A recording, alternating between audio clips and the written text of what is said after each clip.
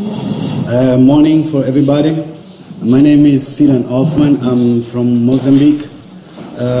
First of all, I would like to say thank you for the committee organizer. And I'm here to present a study, Socioeconomic Impact of Marine Invertebrates Collection at Chuiba and Maringanha beaches in Mozambique, the north side. Okay, the outlines of the study. First, we have the introduction to the justification and the objectives, the description of the study area, the materials, the methods, and then we have the results, the discussion. After that, we have the conclusion. In the end, the recommendations. Okay, more than 80% of the population in the Western Indian Ocean region lives in the coastal areas. In Mozambique, 2/3 of the population lives in the coastal zones, and the easy access to this area become the marine resources more vulnerable to the exploitation. So you don't need to do a lot of investments to get the marine resources, particularly in the intertidal area. The marine invertebrates are Is your microphone on? Yeah.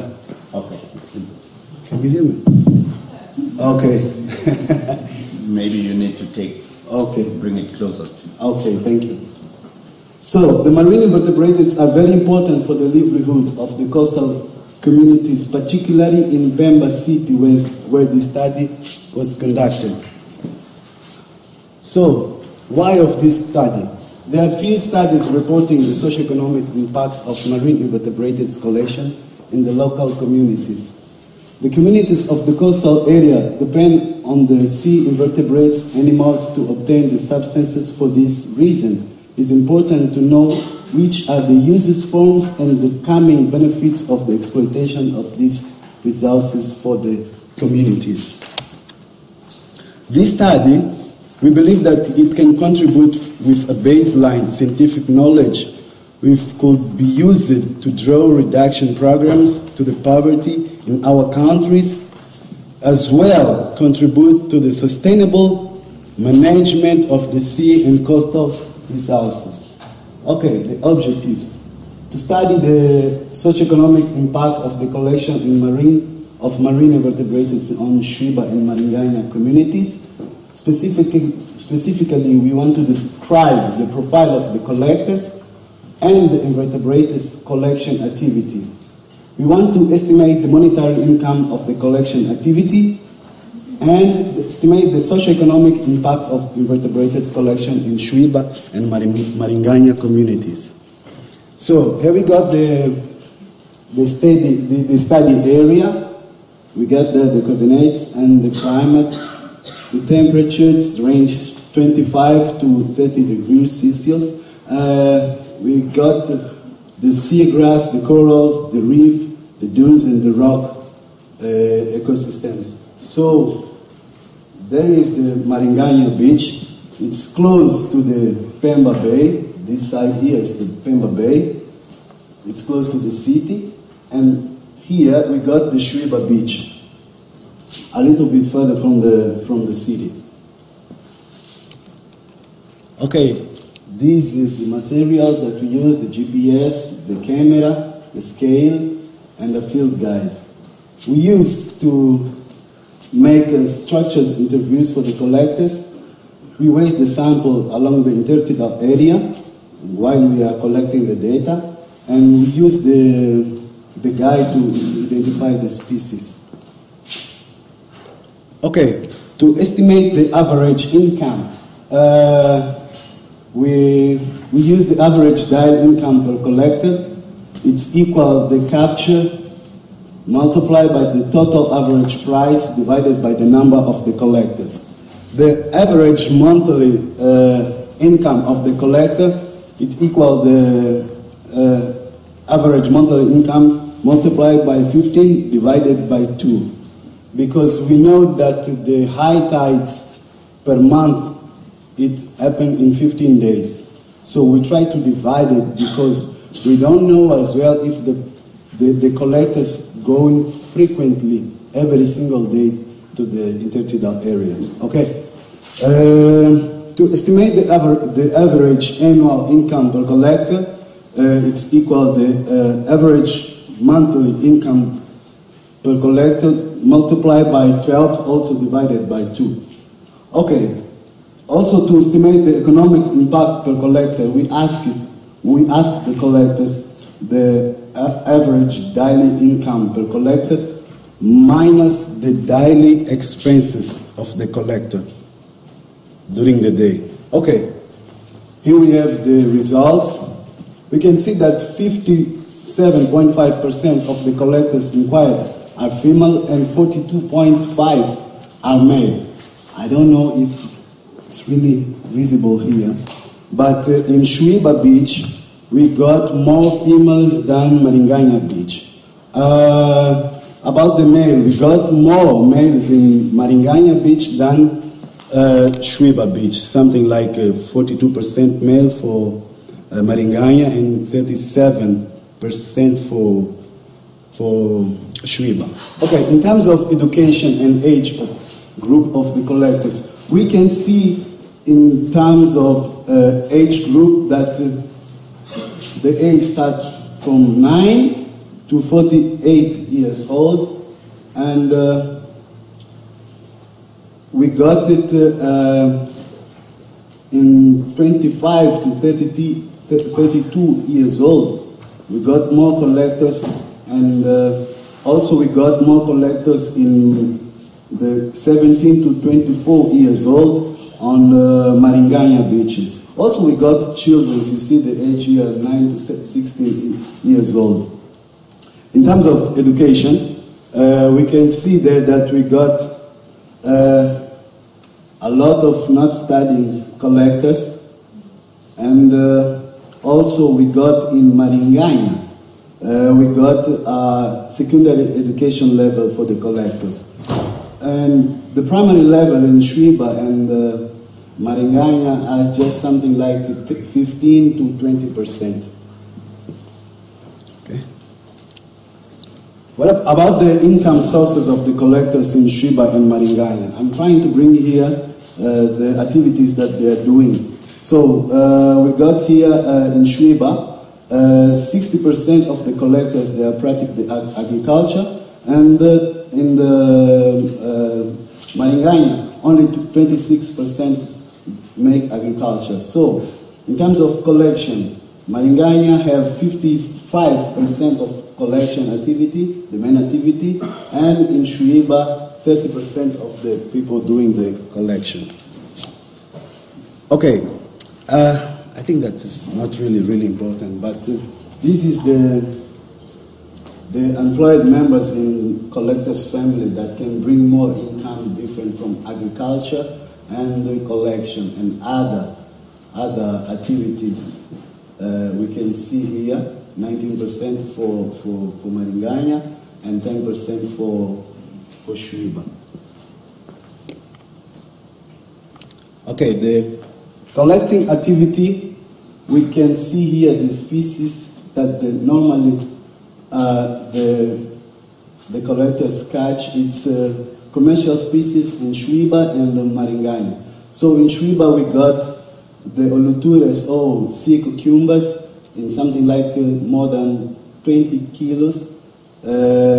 After that we got the Atrina versilium with 10 kilos per capture. And Autopus vulgaris also is a species that it's a commercial in Chuiba.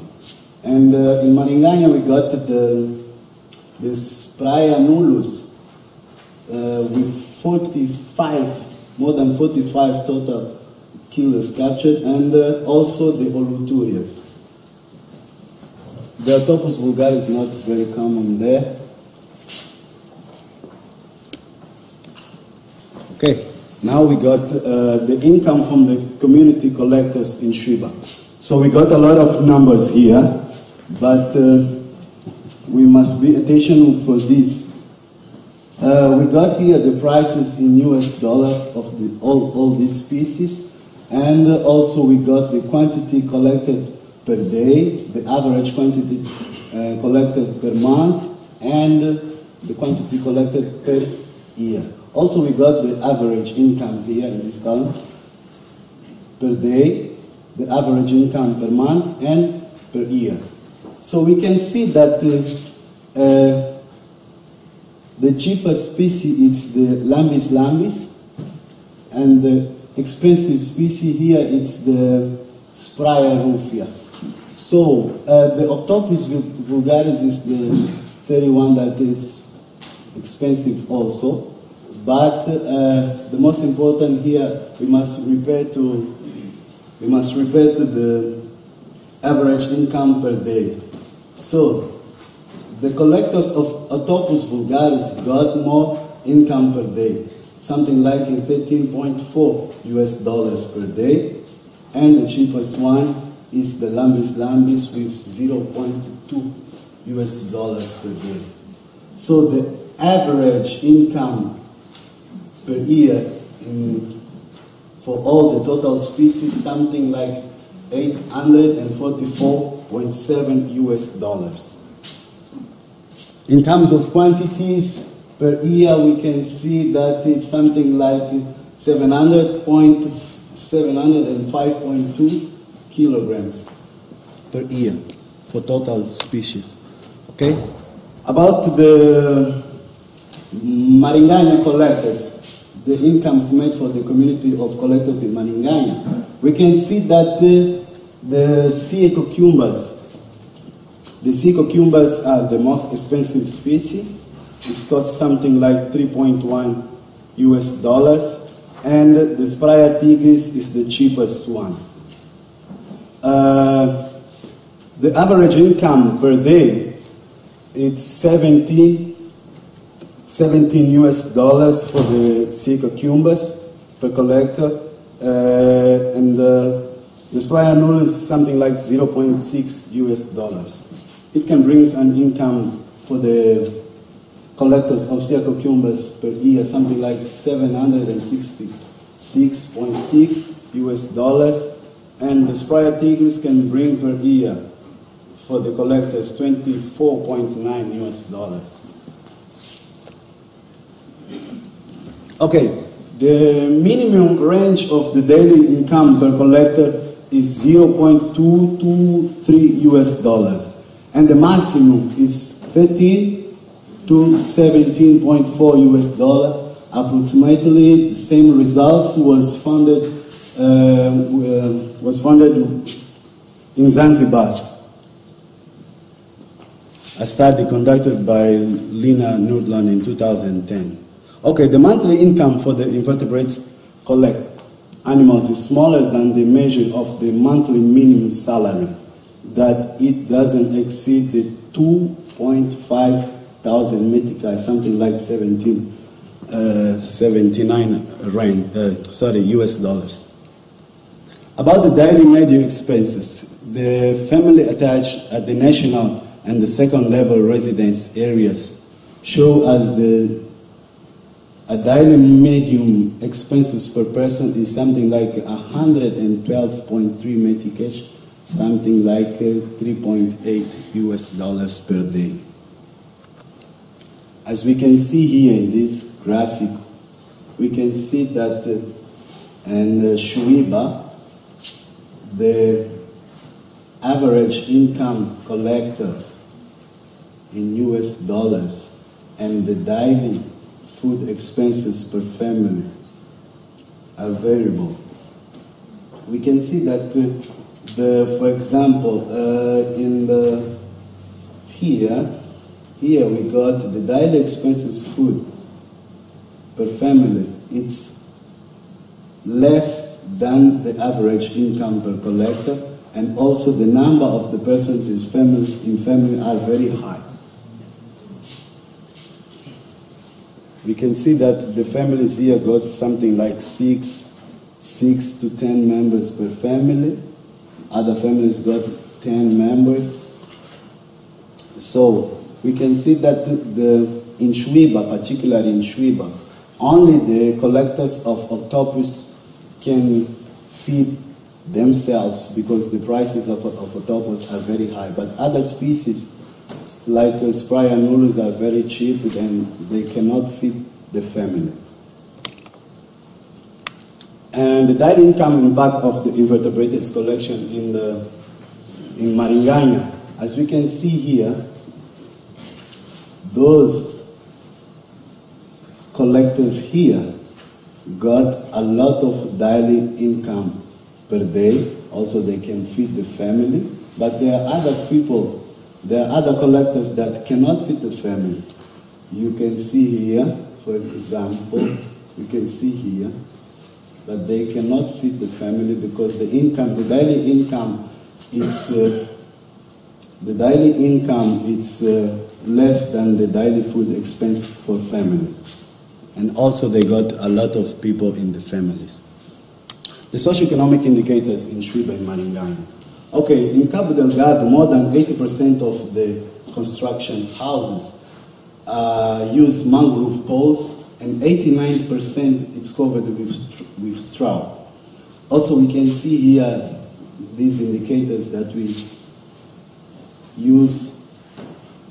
The mangrove poles in Chuiba houses is something like 19 houses, in Maringanha 21 houses. Okay, and there is a picture that can show us the kind of houses that we have in Chuiba and Maringanha houses. Basically, it's made by poles and covered with straw.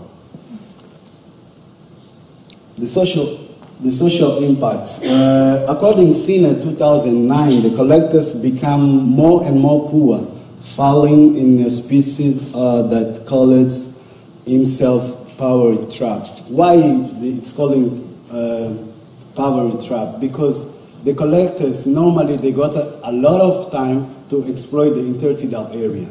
And the mothers and the fathers take the children to intertidal area.